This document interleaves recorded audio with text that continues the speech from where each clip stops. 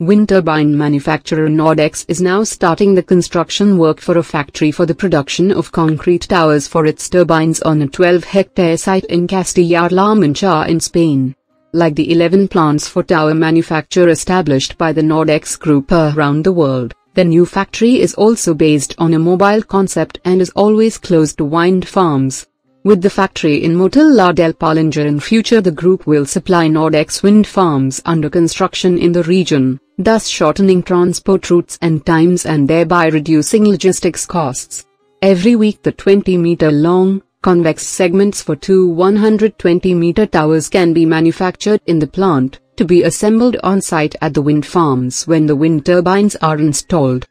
The Nordex Group can look back on 14 years of experience in the manufacture of concrete towers for wind turbines and well in excess of 1,000 concrete towers produced. Today the Nordex Group offers its AW3000 turbines with hub heights of 80, 100, 120 and 140 meters as well as the turbines in the Delta 4000 series with a hub height of 120 meters, also with concrete towers.